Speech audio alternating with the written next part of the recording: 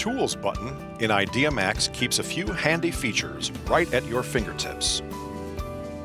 Tap the Tools button on the menu bar and a small window will appear above the icon showing you the available options. If you hover over each item, the window will show you the name of that feature.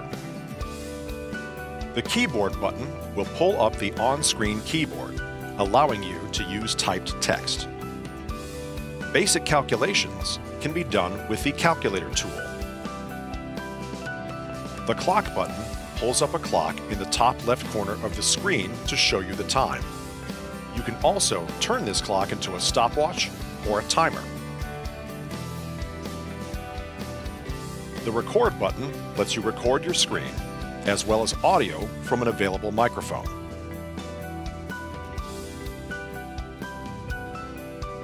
The Media button lets you import photos and videos right into your presentation. These can be resized and moved around the screen as needed. Zoom lets you zoom in and out of content on the screen. The Curtain button pulls up an image of a curtain to cover your presentations in case you want to add a little mystery or suspense. And lastly, Spotlight hides everything on your screen except for a small section acting as the spotlight. You can resize and adjust how large the spotlight section is.